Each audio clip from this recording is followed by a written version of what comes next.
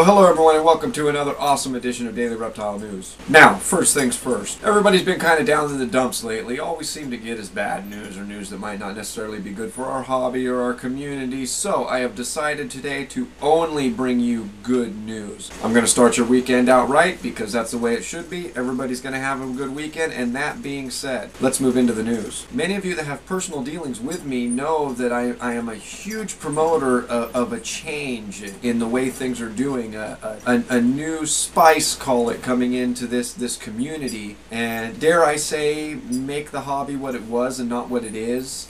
Really promote the reason we got into this. And that being said, we have a new ally that I'm super happy to announce. MonsterSnakeForums.com. Go check them out. Give them some love. Thank them. I had the great privilege to talk with Harry for a couple of hours on the phone last night, and the guy is just super ecstatic about promoting the real reason why we got into this hobby. You know, a lot of people make a lot of money in this in the industry, breeders and stuff, but that's not why they got into it. And a lot of people have lost sight on why they really got into this hobby, the love for the animals, the snakes, the lizards, whatever you deal in. And I'm also super happy to announce that Harry and MonsterSnakeForums.com is working with a legend in the music industry, and that is the former lead singer to Misfit, Michale Graves. Now, Michale Graves has been performing for 15 years now. That's longer than some of you have even been alive. Now, a lot of people view people like us in our community as being different, and Michale Graves knows all about being different and is super happy to be promoting our community for what it is, as opposed to what a lot of people think it is. And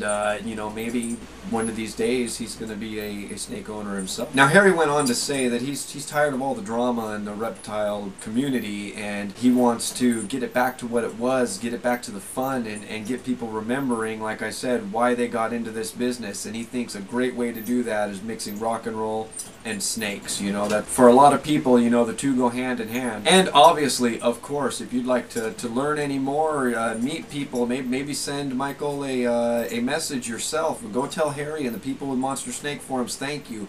You can do that by going to MonsterSnakeForums.com and go check out Michale Graves' website, michalegraves.net. And next we have a story coming out of science where frogs apparently are redeveloping lower teeth after over 200 million years of not having them. Now, this, according to science, is kind of shooting evolution all to hell, because they had them 230 some odd million years ago and they lost them, and now they're redeveloping them. And they're wondering if maybe it's not easier to redevelop parts when they already have them. For example, upper teeth they already have, so it's easier for them to redevelop lower teeth. Pretty awesome. And next, the state of California has set aside just over 96,000 acres of protected habitat, stretching all the way from kind of hopscotching from Monterey County to San Diego County for the endangered Aroyo Toad. Now, when this was first introduced, it was supposed to be more like 470 some odd thousand acres, but according to public opinion and private developers, it was obviously greatly scaled back. And this, of course, ends a decade-long battle between the Center of Biological Diversity and the U.S. Fish and Wildlife Service. But, what can you say? I'd like to see more set aside. At 470,000 some odd acres sounds pretty good, but 98,000 acres is a lot better than none, so bravo to that. Good news again. And that being said, of course, I have a question for you guys today. We haven't done a question of the day in a while, and that question, it's a little bit different today, but that question is, what do you think about some of these other videos that I've been uploading lately? Are they, win, lose? What do you think about them? I'd like to hear a comment from everybody letting me know, should they continue? I know it's not your normal news, but if you look at the username, it's Reptile411, means information.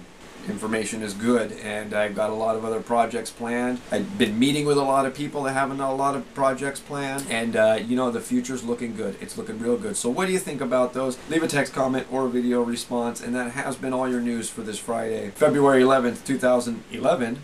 If you'd like to read any more of these stories, those links are right down below here in the description, as well as the one to MonsterSnakeForums.com and MichaleGraves.net. And as always, if you're still watching, my name is Jason White. Now you know what's going on in the reptile world. Be good to each other.